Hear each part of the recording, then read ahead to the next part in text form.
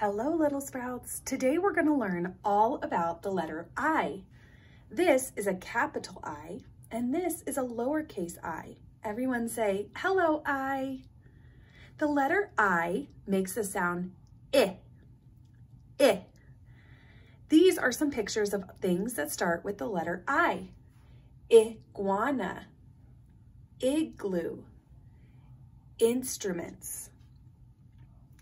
Let's sing the letter I song. The letter I says I. Letter I says I. Every letter makes a sound. I says I. Let's sing it one more time and try to sing with me. The letter I says I. Letter I says I. Every letter makes a sound. I says I. All right, little sprouts, let's learn how to write the letter I. Letter I is pretty easy because it's all straight lines. Let's start with a capital I. Capital I starts at the top, like all capital letters, and you just make a straight line that goes straight down. Then you're going to pick your pencil up and you're going to add a hat on the top and then a boot on the bottom, so a line across the bottom.